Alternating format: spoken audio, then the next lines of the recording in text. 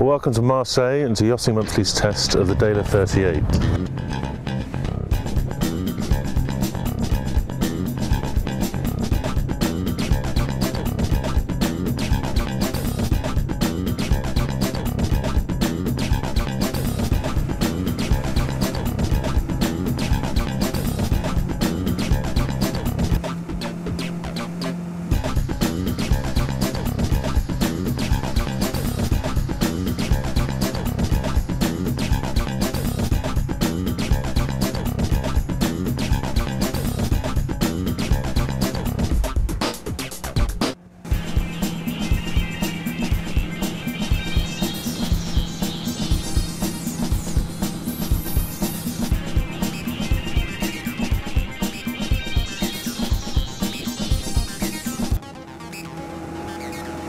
So we'll start as ever at the bow. Got a single bow roller here, offset to starboard, and you'll notice just on the tip of it there's a Jenica tack. You can, tack the Jenica and away you go. Quite low furler, you'll notice, which allows, more sail area for the jib. But this being an open pulpit, you have got sort of 6 to 8 inches of jib. If you crack the sheets, then the sail will be outside these, and if you come hard on the wind, you'll have to come up here and hoik them back in again. Minor inconvenience, but needs doing.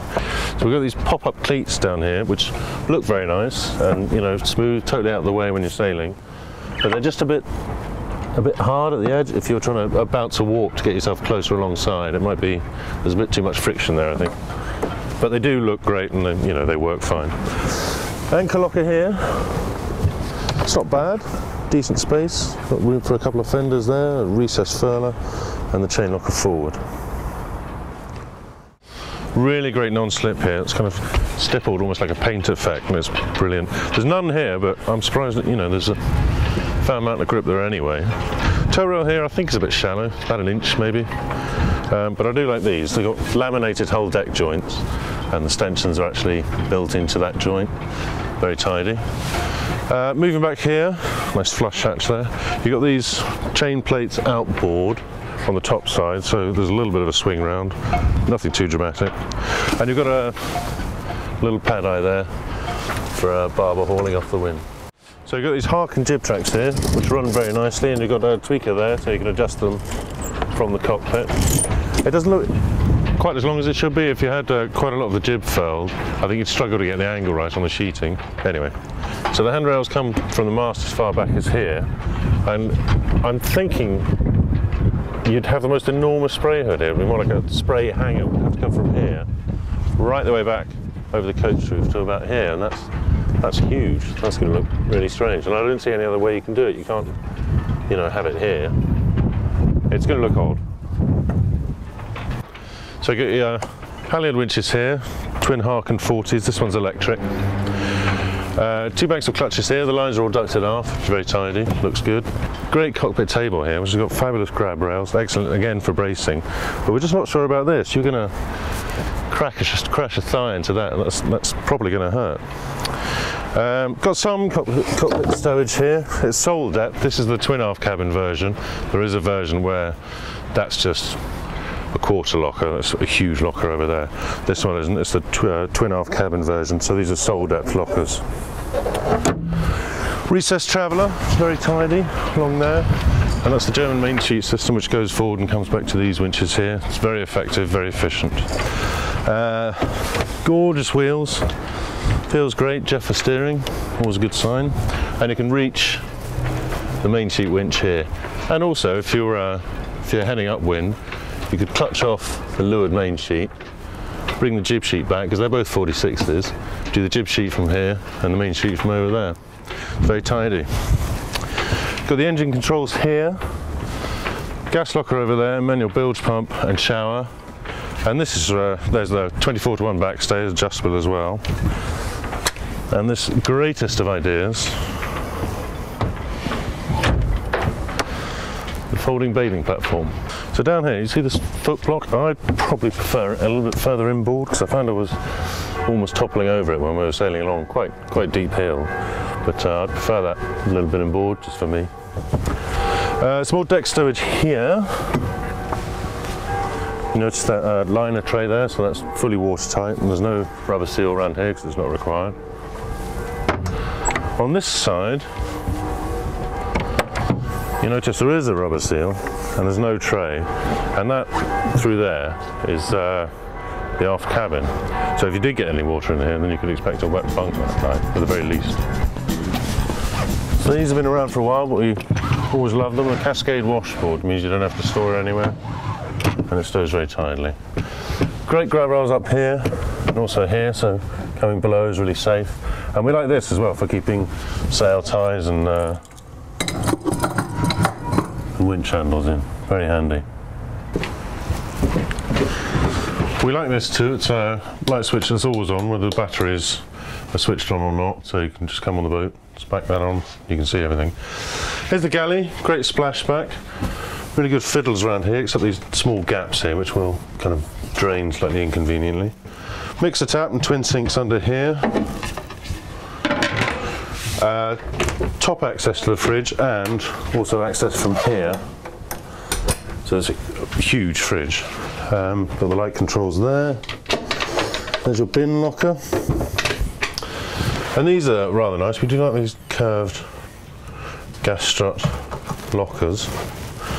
There's good space, and I might like to see a pegboard, perhaps, and maybe some use made of this space out here, maybe dividers, just so that things don't crash around there. Another locker there.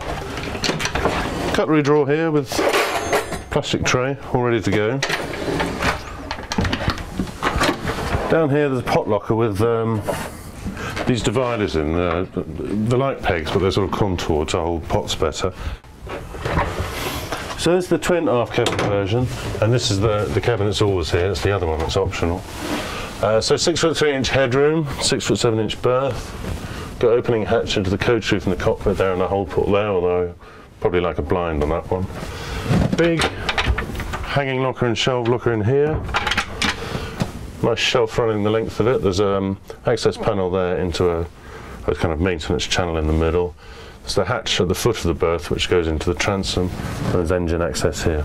Under here you've got the 160 litre fuel tank, and there's a heater duct down here.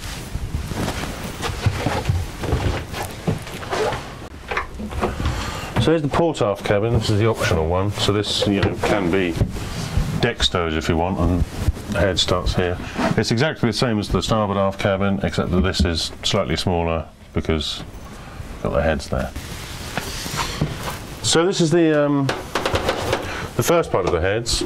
So you've got somewhere to keep your towels here. You've got the nice mirrored lockers here, all of which have stowage behind, and there's huge stowage behind here, and also seacock access. The only thing I'm not really sure about is the depth of the sink. I like the plug, but I just don't think the sink's terribly deep. I can see that spilling out. The most impressive thing about this is the door. The reason this door is clever is it serves two functions. So it separates this area, the heads area, from the saloon, but it also separates the heads from this area. So a standard door latch wasn't going to work because it has to work two ways, this door. So very clever latches, obviously you see nothing there, nothing pops out. But this is magnetic and it draws out the bolt, so push it to, that's it closed. And that happens on both doors. Very clever. Here's the shower, separate shower unit there. And the heads is below here, with a little seat to sit on. These are going to need blinds, unless you're really into exhibitionism. There's nowhere to keep loo rolls, so you have to remember to grab a roll when you go in. So coming out into the saloon, fabulous area. Love this lighting. So they've got the Hanse controls. You can automatically dim the lights, brighten them again. They're also quite tiddly in that they tilt, so you can kind of adjust your lighting a little bit. We also like the downlighters here and the uplighters here, which really add a lot to the mood of the place. Got some great grab rails there as well. Light during the day is very good, and ventilation too. So you've got 3 opening hatches here as well as the 2 in the galley. So light and ventilation are great.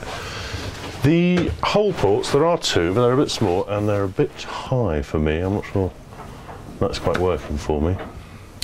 It's very good in terms of stowage. So you've got these, under these antimacassars here, you've got these gas strutted soft close lockers. You've got the domestic battery bank under here with switches there. There are drawers under there, and here. And a very nice bottle locker in the table. And of course, some stowage there. More stowage under there, and this is quite a special area. Looks like a very weird table. It is in fact a very weird chart table. So we pull these out, slide this across, this seat sits in here, that goes there, et voila.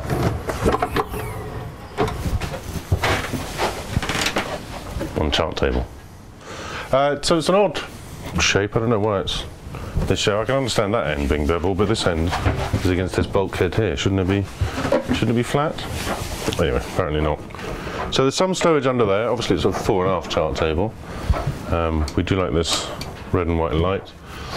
Got the B&G Zeus out here, fixed VHF, nice stereo and switch panel. And yes, when you're done navigating, it turns into a rather nice, rather civil space. So here's the full cabin, probably the pick of the bunch, I guess. About 6 foot, 6'1" under the main hatch here. You've also got two thin port lights, again with no blinds, so you might need to remedy that. Got shelf lockers this side, twin shelf lockers. These little cubbies, again both sides, and hanging locker there. There's the berth. You've got the water tank under there. Unfortunately, the water pump is just under here, right under your head. So if it kicks off first thing in the morning with a kettle, you'll know all about it. Got shelving here. There's some stowage forward of the water tank. In general, stowage is excellent. Light's good through these 3 panels, and at night, it's got these same gorgeous downlighters that we've seen in the saloon. So it was kind of an interesting day. We left Marseille and it was quite light to start with, maybe sort of 8 knots true. And then by the time we got out, we went around the Ile d'If and Ile Frioul, did the full circuit of them. Towards the outside, out of the lee of Marseille, we were getting sort of 12 to 14 knots. So we went to broad reach to start with the Jenica up, and we were getting sort of 6.8 to 8.5 knots. It's a very lively boat. Then we come up onto a beam reach, and getting 7.8 to 9. She is awfully slippy. And then we came up, dropped the Jenica, came onto a fetch and got 6.8 to 7.8, and then upwind at about sort of 27 to 30 degrees of apparent wind. It was guesswork because there aren't any instruments, wind instruments on the boat. We were getting 6.5 to 7.2 knots upwind and tacking through 90. She's a cracking performer. She feels not quite as lively as I'd imagined. I wasn't expecting magic, and it's certainly very good. Jeffer steering again, always good.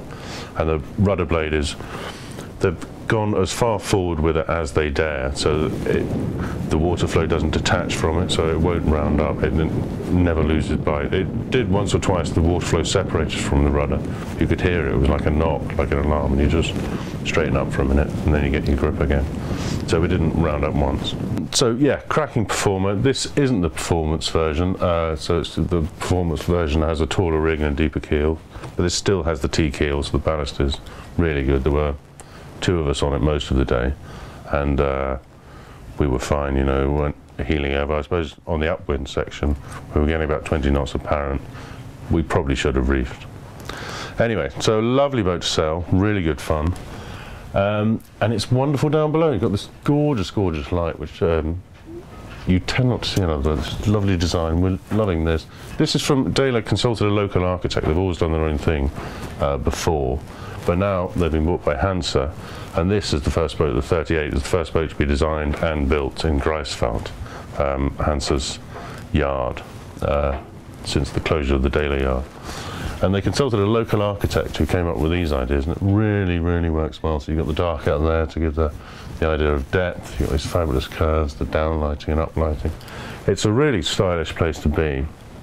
And of course, wonderful performance up there. So I'm imagining this is going to appeal to, I guess, people who go family cruising and perhaps like entertaining in a space like this. And then perhaps go out on a Wednesday night and rag it around the cans. I can see it appealing to those kinds of people. And it won't set them back much. The base boat is 129,000 euros, ex-tax. So once you've added on sort of 15 grand's worth of stuff, paid your taxes, is about 150,000 pounds sterling for a 38-foot boat that sails wonderfully and, you know, is a joy to be in.